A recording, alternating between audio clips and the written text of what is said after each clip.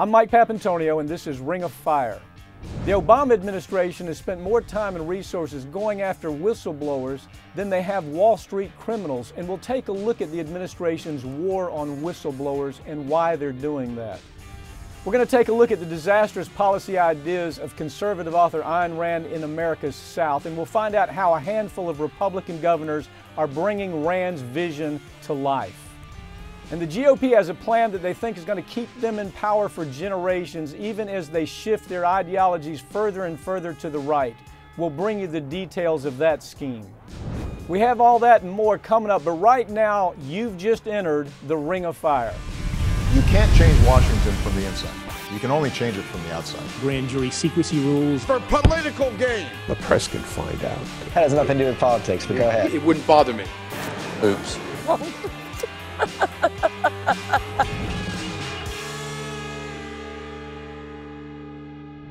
The former Bush administration launched a war that most of the media ignored, and that was a war on whistleblowers. Unfortunately, President Obama has continued that war, and attorneys Howard Nation and Dave TeSelle are with me now to talk about the continued assault on government whistleblowers. Howard, the Obama administration has done a miserable job where, if you think about this, they are actually going after whistleblowers, trying to prosecute whistleblowers for coming forward with information about government misconduct. I mean, the case that really strikes at you is where you had a CIA officer just recently get 30 months in prison because he publicly identified an intelligence operative that was engaged in the worst kind of illegal torture of prisoners. Now, rather than going after that person who was involved in the illegal conduct, they went after the whistleblower. That seems to be the brand of this Obama administration, is going after the wrong people all the time. What is your take on this? This is an infuriating story. Six times the Obama administration has done that, more than any administration in the recent history. Well, you're talking about the case of John Kiriakou, who was a counterterrorism agent operative for the CIA in Pakistan, and he had been successful in helping to bring down leadership of al-Qaeda. He was very much opposed to to torture, and this was during a time when the Cheney-Bush administration was saying, we're not torturing, we're not torturing, we're not torturing. So he exposed the fact that there was torture, that it was waterboarding. He took it to journalists, and then he later wrote a book about it, showing that it was in fact a designed system of gathering information. It was not a few rogues. The result of that was, the result of his disclosing their violations of the Constitution and their misconduct was that he is now serving 30 months in prison. It's outrageous. So Dave, you actually saw Boeing, McDonnell Douglas, all of the big armaments industry, the arms dealers that have these huge government contracts. They're the ones pushing this administration to actually go after whistleblowers who are telling the truth about government squandering money. Tell me about the Trailblazer is a great example. The Trailblazer story, where you actually had, we know for a fact that approaching several $1 billion worth of money was simply squandered away on a system because you had a general, a fellow named Hayden, that had such a close relationship with private contractors that he blew it. He blew all this money on a system that didn't even work. Tell us a little bit about that story. Well, this is absolutely extraordinary, Mike. The Trailblazer program was a program that really was a boondoggle that lost billions of dollars for the American taxpayer. And what we saw in 2001, at the very time that the chatter was leading up to 9/11, of there being a possible terrorist strike in the United States, was that we were learning or we did not know that Trailblazer was a new program that General Hayden had attempted to put into place to privatize to give as a handout, basically to the big companies, to the McDonnell Douglases, to the Boeings of the world, and basically privatize our national security. And in doing that, leading up to 9/11, it left us without an ability to actually learn about all the chatter that was going on. And what we actually learned later is that Trailblazer was turned on the American public. And when this was disclosed by the NSA-4, I think is who we're talking about here today, a number of officials within the industry who exposed, in the government, who exposed that the Trailblazer program was not only a boondoggle in terms of losing money, but it actually didn't work.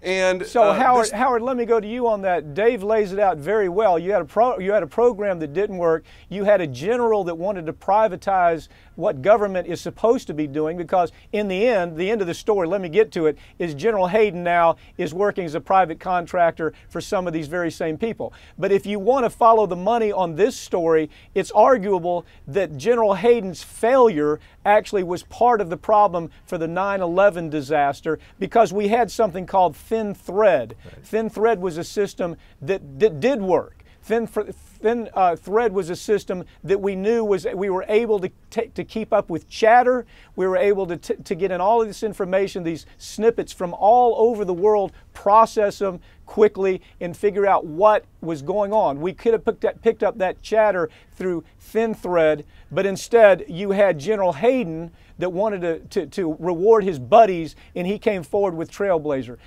Lay that out for us a little bit. Thin Thread, it was a system that was in place working, wasn't it? This is a classic example of trying to reward outside contractors by replacing a system that is working. Thin Thread was the in-house system designed by NSA geniuses, really, and it was working beautifully. And the fact is that Thin Thread, as it was working, General Hayden came in and said, no, we're going to change this thing over. We're going to stop using the system designed by in-house government workers that have been working forever and working highly effectively. We're going to replace it. We're going to outsource this, and we're going to bring up this new system called Trailblazer. Now, the problem with it was that at the time of the transition leading up to 9/11, there was nothing in place as a result of Hayden's decision. Hayden then put Trailblazer into place. The people who designed, the whistleblowers in this case, were the people who had designed and implemented and run Thin Thread successfully for years. They came forth and they said, this is not working, it's a boondoggle, there's corruption going on here in the bidding. And then they learned, just amazingly, that the NSA system had begun doing domestic spying, totally unconstitutional, that they had turned this Thin Thread system around and they had started using it against the American public. Dave, let me go to you here. So all of a sudden, the people who want to do the right thing, these very talented, long experienced, great long history of successful scientific engineering on systems like this, they come forward and they say, wait a second. We want to report the fact that General Hayden, A, is a fool, B, might be involved in some type of relationship with the contractors that needs to be looked at. And instead of the Obama administration, instead of Eric Holder doing anything about that, they go after the whistleblowers, don't they? They go after the whistleblowers, and they try to further this effort to privatize this system that in the past has been completely run by governments, very successfully, by the way. This is absolutely correct, and this is what the travesty of this entire story is. None of these people, none of these four, have been prosecuted for leaking any confidential information, any information that is harmful to national security. What they've done is they are American truth tellers who are willing to come forward, who are willing to protect the American people at the expense of their own jobs, at the expense of their own careers. And they have been prosecuted in a way that has ruined their careers when The law would not allow them to be fired if they were in place. That is what is the travesty of what the Obama administration and Eric Holder has done in prosecuting more whistleblowers within the government than any president or administration before him. Well, Howard, this is the only way we find out, isn't it? We only find out by way of whistleblowers. In this situation, what we found out was not only was there corruption, but the corruption might have led to the action to 9/11 by not catching the information that we could and should have caught prior to 9/11. This story seems to get worse in the sense that there is a movement by government to privatize, not by government, certainly by the neocon right, to privatize everything, whether it's education, whether it's our water systems, our air, you name it, they want to privatize it. Here, they simply want to privatize what government has done successfully for a long time, and it was a disaster, wasn't it? Well, the Office of the Inspector General investigated this debacle, and they found that resources were wasted on Trailblazer in the billions of dollars, and interestingly, even the Office of the Inspector General kept it confidential as to how many billions were wasted on Trailblazer. They found that NSA had overlooked fraud and abuse, and they found that NSA had suppressed positive studies regarding thin thread, and that's NSA and General Hayden. The OIG found also that among the people at NSA now, that there was a fear of prosecution when they were even talking to the Inspector General who were investigating this, and they found that essentially the NSA had missed 911 as a result of this. Dave, is there any question in your mind after taking a look at this story, General Hayden's relationship now to that private industry that does the very thing that he tried to launch? Now again, General Hayden was given the choice, do we go forward with a system that works? Do we use the technology and the technicians who came up with that system that seemed thin thread that seems to work just fine? Or do we throw it out the window and go towards this movement to give this entire program to privatization? In a minute, tell me your quick take on it. There is no question in my mind that although this was a huge failure for the American people, it was a big win for General Hayden and for his cronies, who made off very well. Isn't this something the media just completely ignored? We're telling this story, but go back and find out how often corporate media told this story, the people who take advertisement money from all these contractors.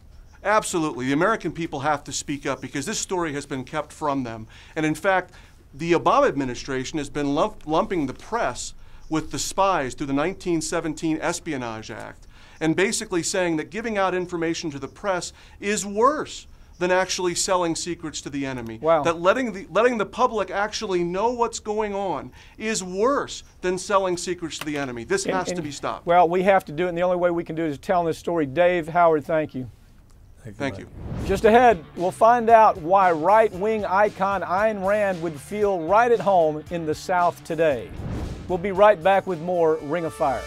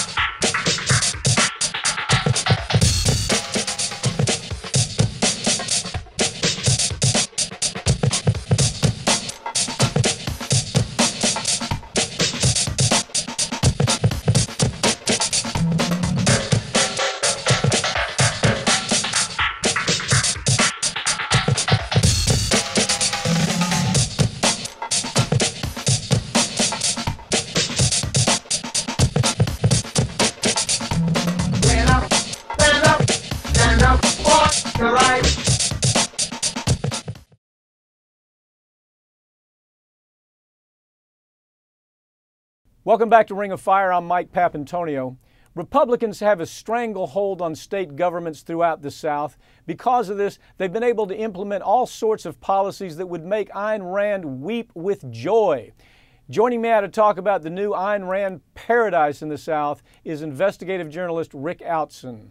Rick, Ayn Rand is alive and well in Tennessee and actually all over the South, but what in the hell is happening in Tennessee? I mean, they're like last in everything. last in education, first in poverty, that type of stuff. How have they gotten there? Yeah, you know, it's Tennessee. You know, they're still trying to figure out how shoes fit. But they've got some of the biggest nuts in their legislature. It's completely controlled by the Republicans. They've got 99 seats in the House. 70 of them are Republicans. In the Tennessee Senate, 26 of 33 seats are Republicans.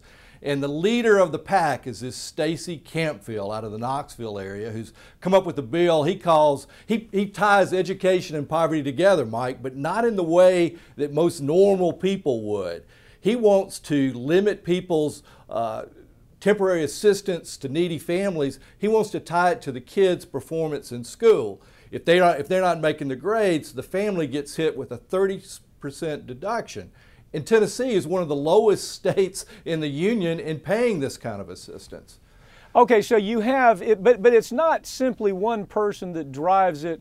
This character, from what I understand, is an interesting character in the sense that he has all the neo-nut papers. But really what's happening down in Tennessee is what's happening all over the South, and that is that this new Ayn Rand policy of the poor are poor because they want to be, right, and the rich are rich because they're so damn smart and they're so clever. And so what they've done is they've destroyed education down there. When I opened the show, I think they're 49th in education, somewhere around 47th, 48th as far as teacher pay. Jobs, there are no jobs in Tennessee. And you still have the legislators trying to ratchet down all of the money, take all of the money that they should be getting in taxpayer revenues, making those revenues disappear by enabling the wealthy to pay little or no taxes up there. Instead, they have a sales tax up there, don't they? Right, and it's, you know, we know what sales tax does. It takes money from the poor, and they put limits on the upper end so the rich don't have to pay as much tax on their purchases because they're paying more money. But you know what we're looking at in this bill, which fortunately didn't get through the Tennessee legislature, but it's going to be brought up again. The opponents call it "Starve the Children" bill, but it really is, you know, it's double talk on everything, Mike. I mean, this weekend, not only do they not have jobs, but their governor started closing their career training centers. 36 of those centers in the state of Tennessee are now going to be closed by the end of June. So they say they want to have a workforce, they say they want to have education, but they don't want to do it. They're exceptional, everyone else is failures, and it's their own fault, and they feel no obligation to help the welfare of the entire state. Well, actually now it's gotten to the point to where they're actually in Tennessee blaming their high unemployment, one of the worst in the United States. They're blaming their high unemployment on the fact that they're just saying that people don't want to work. But when you drill down and look at the job opportunities, industry doesn't want to go there. Culture doesn't want to go there. Why would you want to build a university in a setting like that? Why would you want to build your corporation in a setting like that? There's no attraction to anybody who thinks. And so all of a sudden now the attack is to say, well, these families who are on assistance from the state, we're going to punish them if their children don't do better in school. And as a matter of fact, when the first time it came out, they were getting ready to blame it. The same would hold true for handicapped children, children for disability. They made no distinction at all on who would be hit with this. But I mean, to me, the bigger story to me about this, Rick, is that you have this idea, this new Southern policy so vibrant and so alive in the South. It is this notion that, by God, poor people can stay poor. We've got ours. We're going to keep ours. It's worse in the South, I really do believe, than any place in the country that when you look at the statistics. Well, I think it is. It's, you know, this is the testing ground. This is the bellwether state. So if it could pass here, then it's going to go to Ohio, go to Wisconsin. They're going to move it to the other states. But Mike, you know, what's even more interesting to me are the characters that push these laws. Talk about this fellow push. Stacey Campfield, 44-year-old, lifelong bachelor, never been married, Catholic Christian, meaning that he's Christian and he's Catholic, but he never goes to Mass. His total source of income is his legislative salary from being a state senator and 15 properties that he leases or rents out in the Knoxville area, which have been cited by the city. He's been sued by tenants, but he's exceptional. He's the perfect disciple of Ayn Rand. And it's just amazing, these kind of guys. He's the one who wanted to do the bill, don't say gay in school, that AIDS cannot be caught by anyone through heterosexual sex.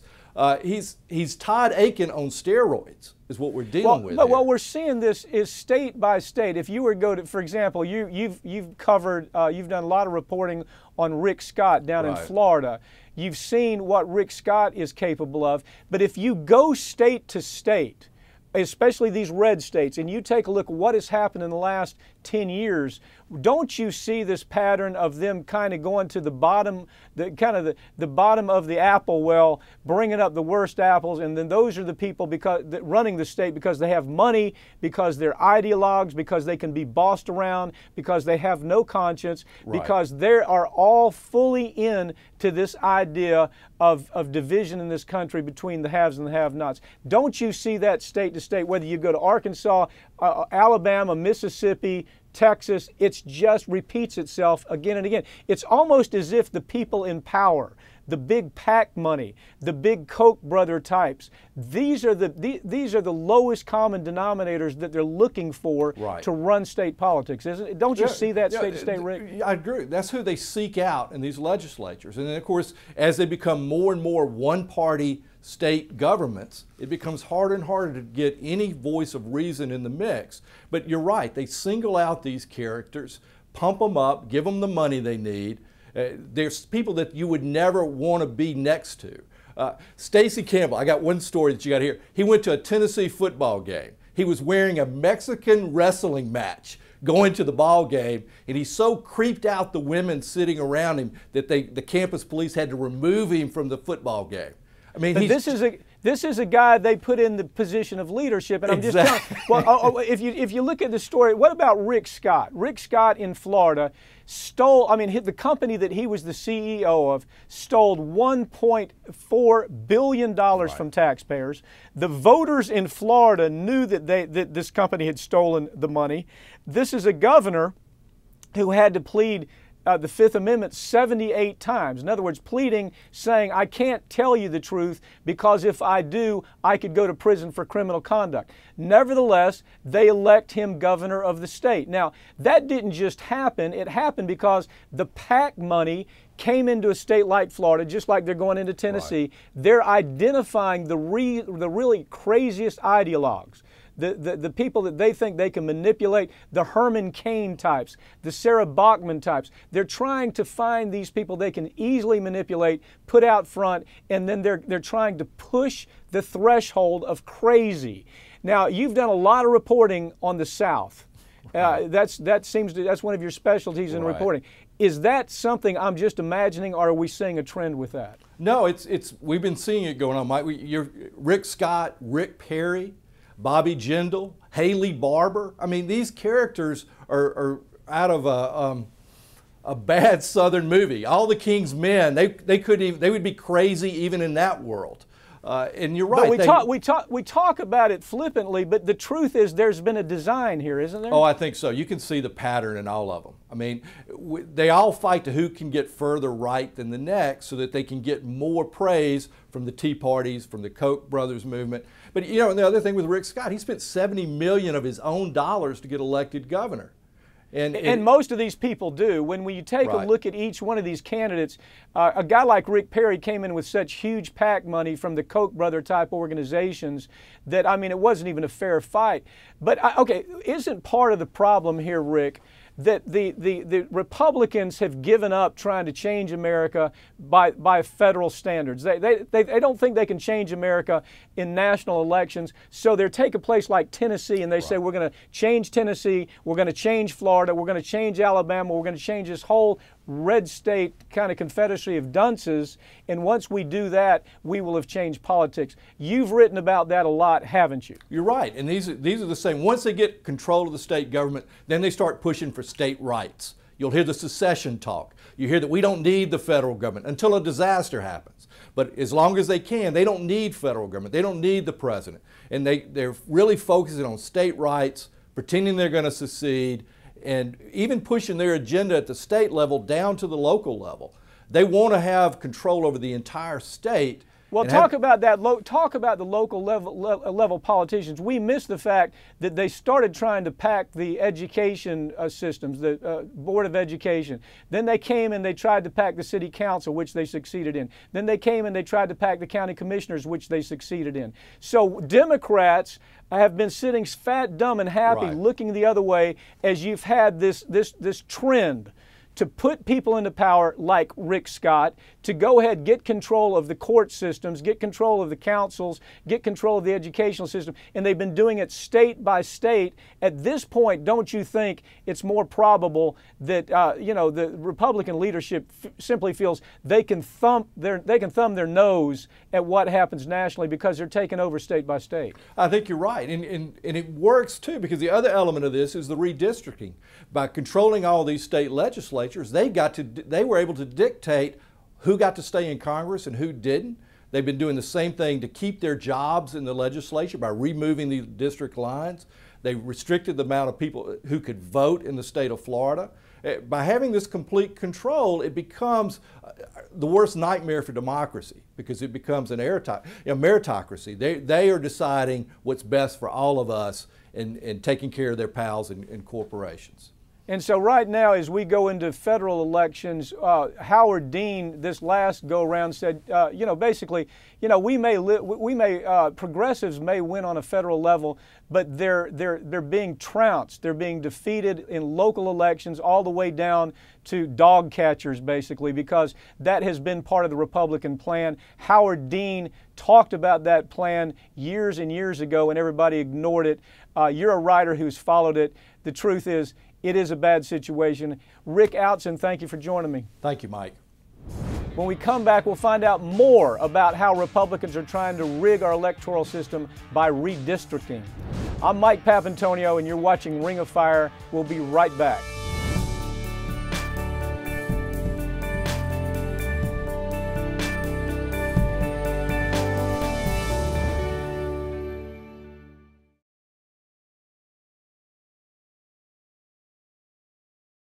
You're watching Free Speech TV, a network powered by the people.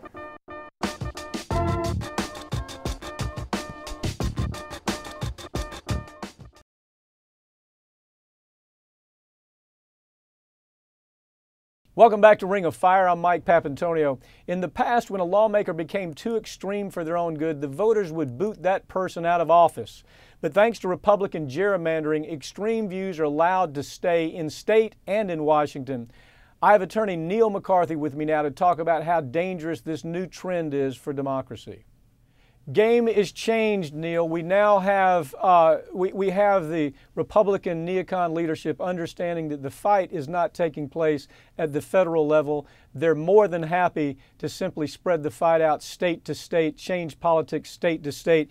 You have redistricting, obviously a big factor, but you also have the very, very right-wing media that is on the rise. And of course you have PAC money coming into the game to change all the politics of the day.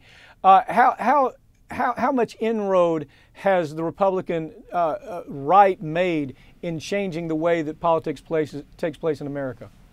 Well, they've made a tremendous amount of inroads. I mean, the core problem now with the Republican Party is they are not motivated by the public opinion. They're not motivated by fixing problems. They're motivated by responding to their core constituency, which has grown over the past decade into a very limited group of elite conservative groups that fund them.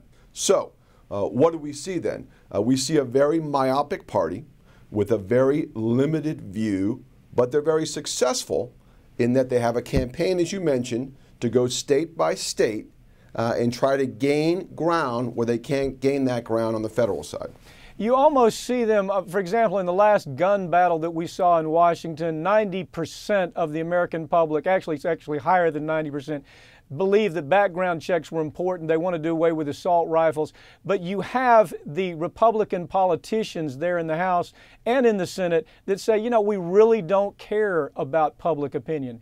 That's where it is nowadays. You have a political game to where you have politicians in place that say, you know, we really do not care about public opinion. It's gotten to that point, hasn't it?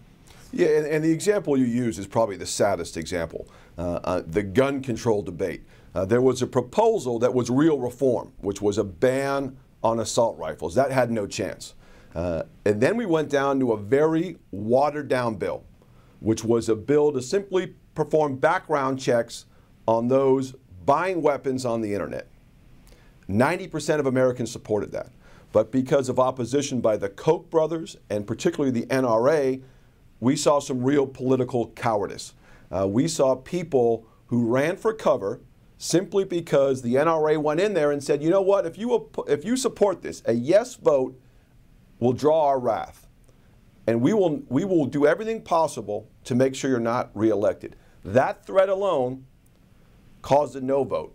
And again, it was a very, very modest bill, a bill that most of Americans supported. But because of where we are today with the Republican Party, it went down. Neil, in the past, we would at least see the Republicans, no matter how crazy right-wing they were, they would say, you know, at some point we still have to respond to public debate. We have to respond to public opinion. But if you have a Republican Party that doesn't really care, they absolutely don't care about the national platform.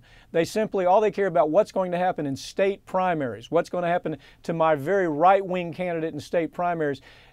How does politics ever move forward if they say we're completely willing to ignore public opinion, totally? Yeah. Well, right now it's not moving forward. We're in a situation where we have gridlock in Washington, worse than it's been in decades.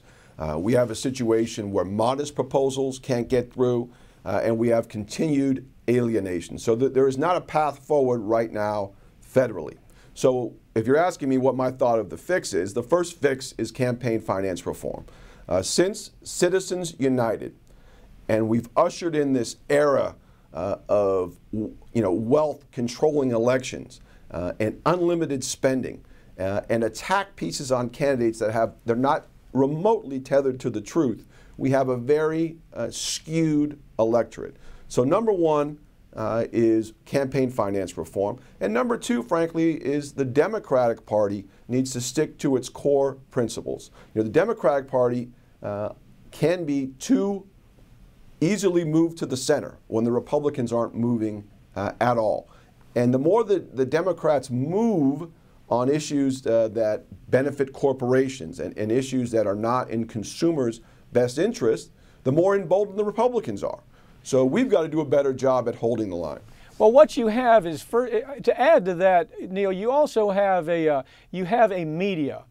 And the media keeps trying to sell this idea that America is center right, that they're center right, and they're very conservative on issues to the right. And so we have to, as politicians, we have to, as a media, we have to adjust to that. But that's not accurate, is it? The American public really is not center right at all. As a matter of fact, if anything, they're center, maybe even a little bit to the left on things like economic issues, aren't they?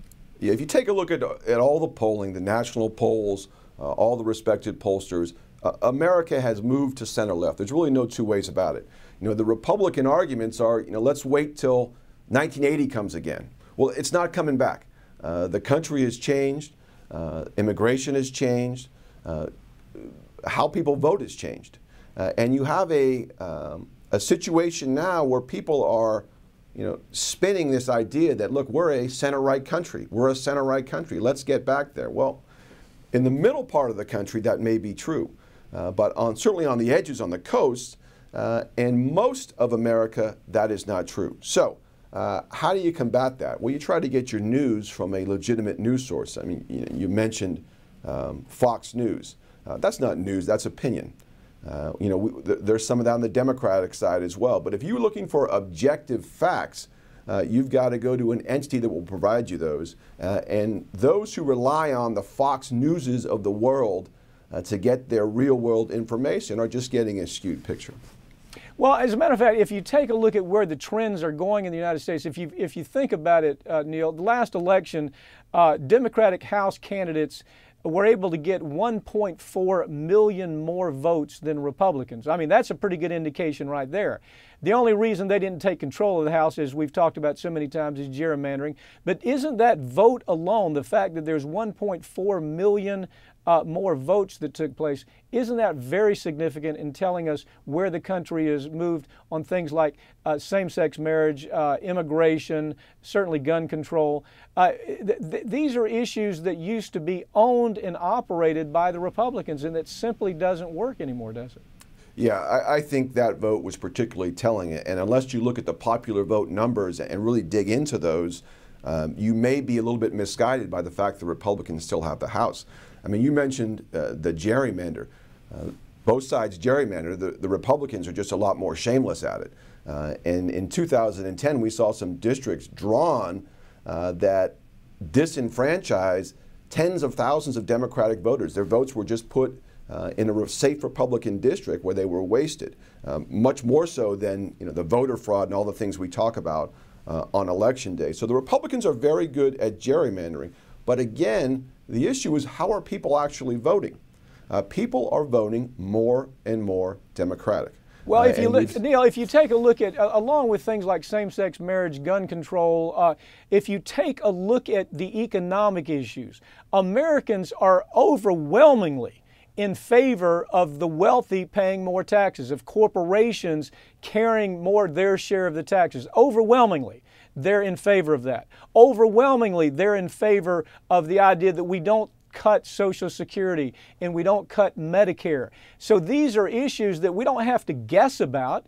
But nevertheless, and it shows a clear movement to the left, but you still have the CNN, the ABC, the CBS, the NBC trying to sell us this idea that the American public is center-right. It's nonsense, it's ridiculous, but there's a reason that the media wants to sell that to us, I suppose, isn't there? Well, there's a reason, in my particular view, is that the media is no longer what it once was, which was an objective purveyor of information. The media is influenced now in many ways by corporate America, by who their funders are. If you took a look at the New York Times yesterday, there was a piece that the Koch brothers are trying to buy the LA Times, Chicago Tribunes, a couple of your papers in Florida. And what's the purpose of that? The purpose of that is not to give out objective reporting. The purpose of that is to get their view, their partisan view, to the American people. So unfortunately, the media in many ways has become compromised. Well, compromised to the fact that we can't really, if you turn on the nightly news, for example, this week, no question the manhunt was critically important. No question the bombing in Boston was horrendous. But while that story is being told again and again in this effort to compete for eyeballs, in the effort to sell more ads, think of the stories that were missed. I mean, just right off, you missed the fact that the President of the United States had signed off on legislation that said that 28,000 government workers at the very highest level have no reason to disclose their financial conflict interest. Now, this is a president that campaigned on the idea that transparency is critical. But while that was taking place, in secret, you had the president sign off on legislation that gave the government workers this incredible right never to show any transparency at all. Don't we see the media playing into the hands of politics like that all the time? Keep the eyes on the story. It's almost like the shiny thing. Keep your eyes on the shiny thing and ignore all these other things that are taking place, like cuts to Social Security, cuts to Medicare, our president giving just incredible deals to government contractors. That also took place last week, where he basically gave government contractors another form of immunity in several issues of legislation. But isn't that part of the game that we get sucked into every time? Oh, there's no question that's part of the game. The game is what sells advertisements. If I'm print media, if I'm electronic media, how do I get more advertisements, and what do the people want to hear? And what you're talking about are very valid public interest stories, stories where there's violations of the sunshine laws that frankly didn't get reported anywhere. And it's part of the dumbing down of the presentation of politics to our citizens, which is a shame. The fundamental question here is who is going to govern? And in America, we've always had majority rule. Majority rule, minority representation. And through the media, through the Koch brothers, through Citizens United, we're seeing a situation where the minority here, the Republicans, have stalemated our government. And it's a shame. And now, as you point out, we have the Koch brothers coming in. They say, gee whiz, it's worked for us really well these last 10 years. Now we're going to buy up the rest of the newspapers, the most important newspapers in this country, and make it work even better for the neocon right. Neil, thank you for joining me. Thank you very much, Michael. Coming up, we're going to expose the myths being used to sell the Keystone XL Pipeline. I'm Mike Papantonio. We'll be right back with more Ring of Fire.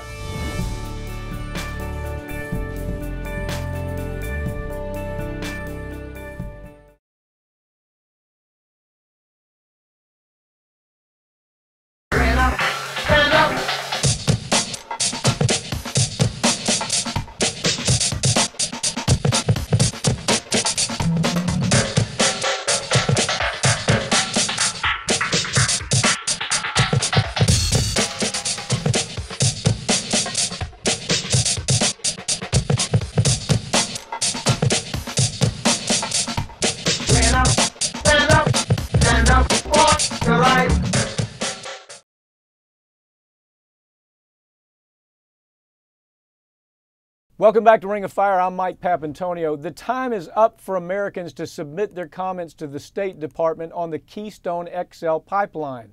And soon we'll have a decision from the White House on whether or not this pipeline is going to be constructed. Joining me now to talk about the disasters of the Keystone XL Pipeline is Farron Cousins, the executive editor of Trial Lawyer magazine. Farron, it looks like there have been more lies packed into selling the Keystone Pipeline than just about anything I've seen in the recent 10 years. I mean, it has just been an all-out lie fest about what this pipeline is supposed to do for America. What's your take on it? Well, the oil industry and the Republicans have been selling Keystone to us for about 2.5 years now, and they want us to believe that it's going to fix every single problem that America faces. The very first talking point that they threw out was mid-2011 when they told us that the Keystone Pipeline was going to bring 20,000 jobs into America. And the timing of this is important because that was at a time when the hot button issue was jobs. Republicans were angry with Obama saying that he wasn't doing enough to create jobs, and so they end up coming up with this $20,000 figure, or 20,000 job figure. But the truth is, a couple weeks later, TransCanada came out and said, well, maybe it's not 20,000, maybe it's only 6,000.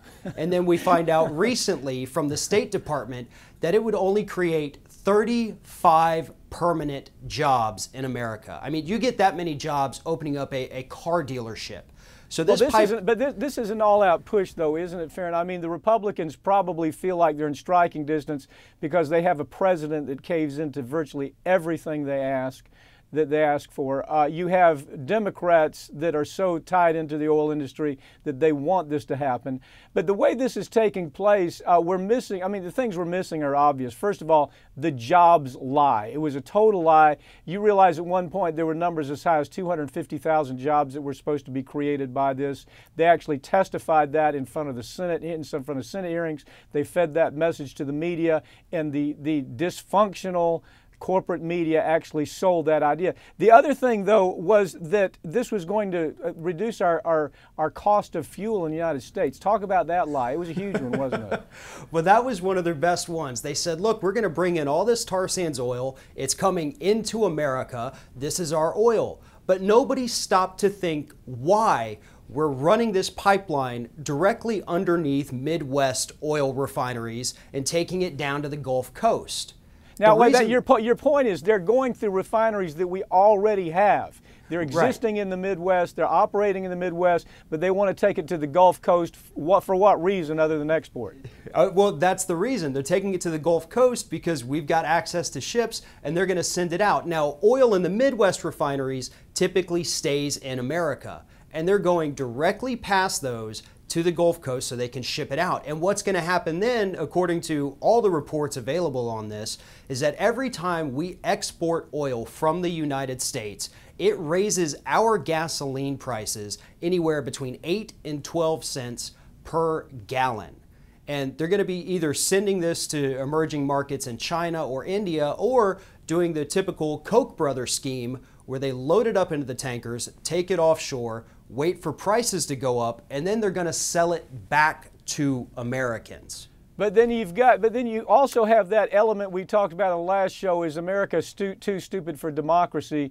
And the question is, when you ask Americans, gee, if we drill for oil here, if we produce oil here in the United States, isn't it going to lower the cost of oil? And just the opposite is true, because those people who do all that, they want to get as much as they can, so they send it to Asia, Europe, wherever they can make the most money. Has nothing to do with our prices here in the United States, does it? Well, that's right. And that's, oil is not like any other good created. Oil is not sold on a local domestic market. Oil is sold nationally. Anything we pull out of the ground in America is going to go to OPEC, get priced by OPEC, and then sold to the highest bidder. If we're not the highest bidder, we don't keep our oil. Right now, we are a net oil exporter for our domestic reserves, and we're importing oil from other places. So yes, we're pumping oil out of the ground right now at an unprecedented rate. I think domestic drilling has reached a 30-year high at this point in this country. Farron, in about a minute and a half, tell us what a huge environmental impact this has in the United States for the area that's crossing.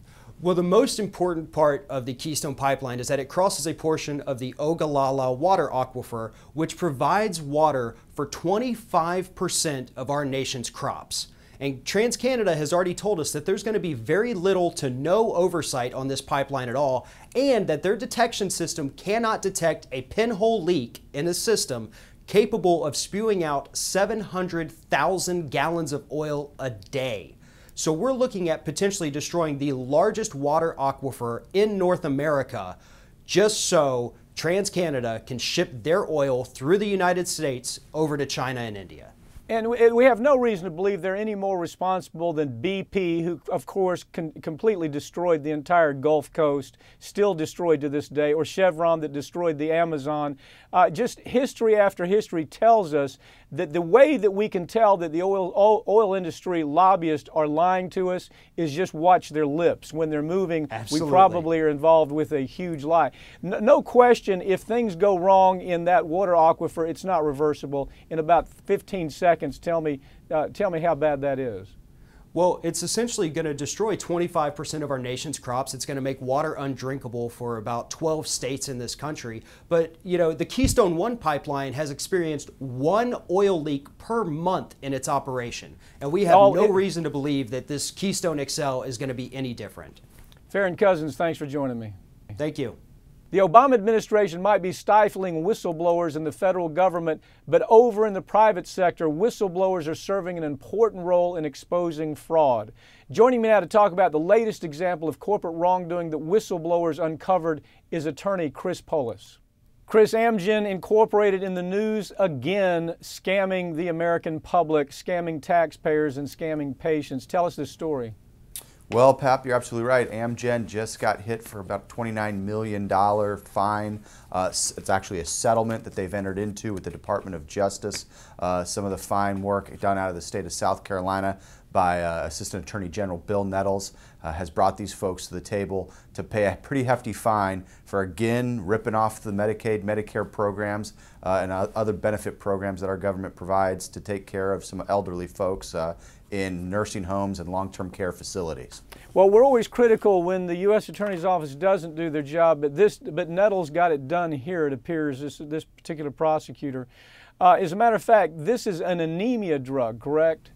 That's correct. It's a crucial drug that folks that have diabetes or chronic kidney disease require to go along with some of their dialysis treatments and to keep them alive. So it's an absolutely crucial drug for these folks to have access to. And so this prosecutor understood that not only was the industry churning the process, scamming the process, they were putting patients' lives at risk. And because of that, I think the criminal penalties and fines were approaching $800 million in this situation.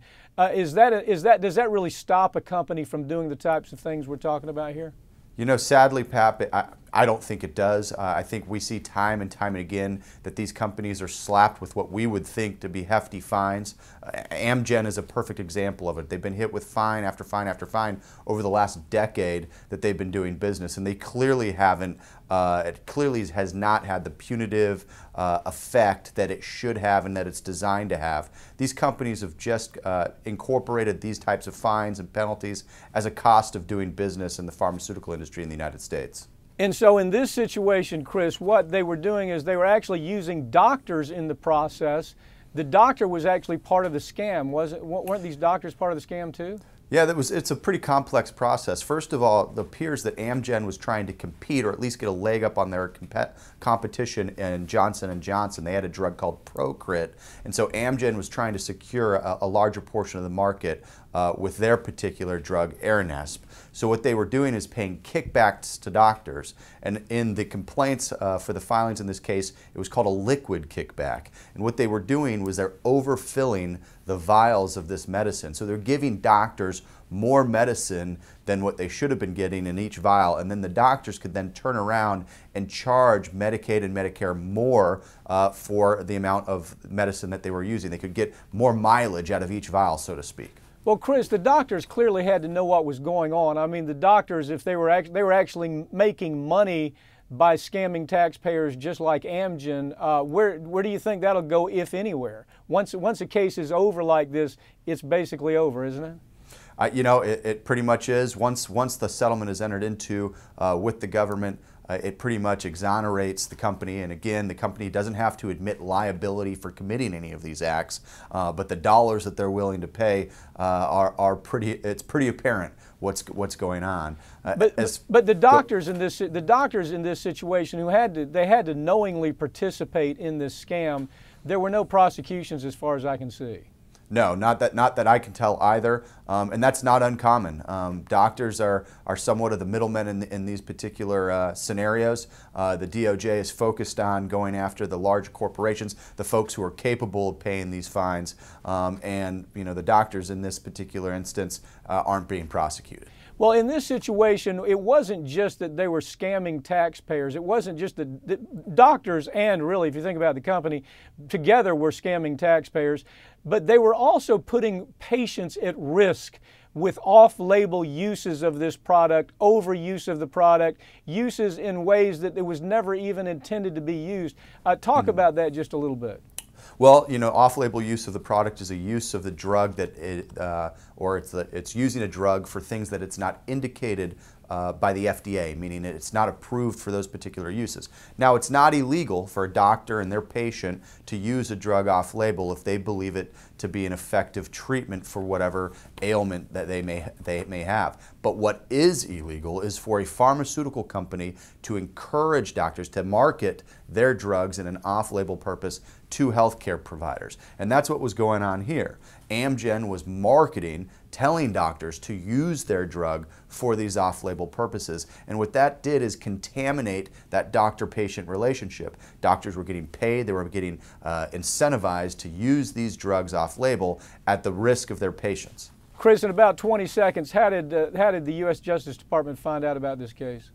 They found out through whistleblowers. In fact, this particular case was so large and it had such a large geographic scope, there were about 11 different people who stepped forward to tell the Department of Justice what was going on. Thank goodness they did, otherwise we'd never know about it. Thanks for joining me, Chris. Absolutely. Thanks, Pap. That's it for this week's Ring of Fire, but you can keep up with us throughout the week online at ringoffireradio.com or on Twitter at Ring of Fire Radio and on Facebook. I'm Mike Papantonio, and we'll see you next week right here on Ring of Fire.